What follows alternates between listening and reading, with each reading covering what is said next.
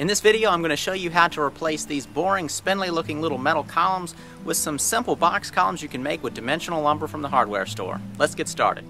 To start things off, here's a look at the front of the house before the project. And the first step was to support underneath that column with a 2x4 and then just remove the column. And I did them one at a time, obviously. If I removed them all, I'd be rat trapped. And that column was just held in with 2 screws at the top and nothing on the bottom on top of that masonry base. So I took a grinder and I bought a new one just for doing this. I have 2 of the exact same grinders, but the other one I use for other things, so I wanted 2. And I just kind of ground that flat to where the base plate of the column would sit nice and level and make the rest of the project much easier. And that actual base plate that's going to go on top of that masonry post is made out of pressure treated wood, since it would have direct contact with the actual cement that makes up the top of that post. And I drilled a hole through that to bolt it to the cement top on that post with a little countersink, and then the hole goes all the way through. And the bolt that I'm using is one of the ones when you tighten up, it pulls like a nut on the bottom and expands metal out into the hole that you have to drill for that bolt to go down into. I believe that one was a 1/2 inch bolt, so the drill bit was like a 5/8 drill bit, and you just tighten it up. And that's all I did to attach it to the actual post. For the most part, it's just weight coming straight down, and you're not going to break a bolt that much anyway. And plus, 2 tiny wood screws was holding what had it on there before, so just went with that. For making the actual columns, I'm using 2x8 material, and they were just used as is. I did not rip them down any.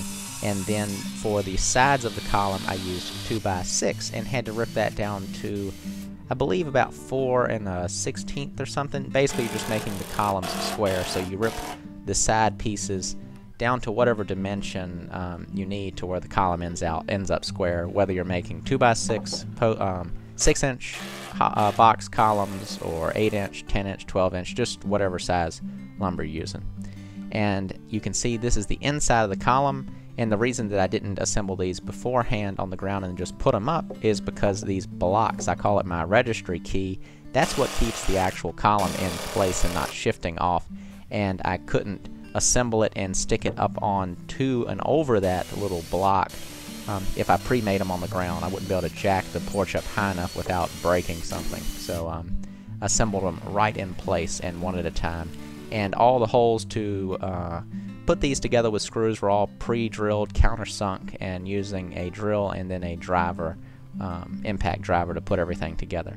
And for the rest of the columns, I had some significant repair. You can see there I had to replace all of that and then box in some soffit and fascia boards.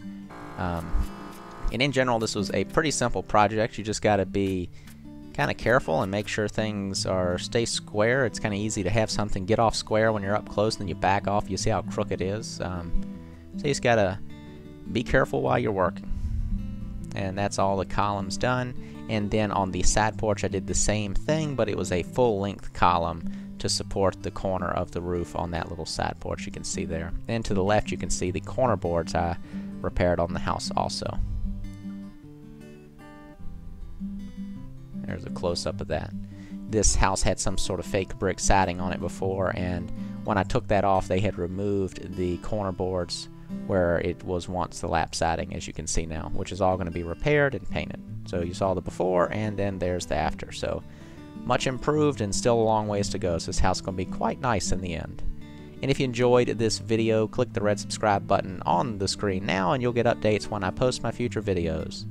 If you enjoyed this video today, you can also visit me on my other 2 YouTube channels. The first one is The Homestead Craftsman, and it's just all about being a craftsman, being self-reliant, a lot of woodworking and other cool videos on that channel, so be sure to check that out. And the second channel I have is called Square Inch, where I'm building a tiny house on wheels.